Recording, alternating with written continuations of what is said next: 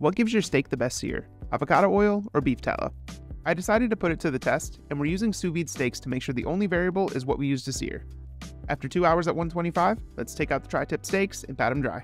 Now to get the best results, we're going to cook the steaks in the same pan at the same temperature. So let's start with avocado oil and place in our first steak. And after 45 seconds per side, we're done and we can check out the results. Overall, it's a great sear, just not as even as I'd like.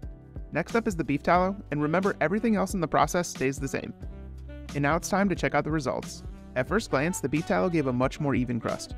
Now don't get me wrong, they both get the job done, but I can't argue with results and the beef tallow definitely wins. Let me know in the comments your favorite way to sear a steak. I'm always looking for new things to try out. Hope you enjoyed, and if you want to see more experiments, drop a like.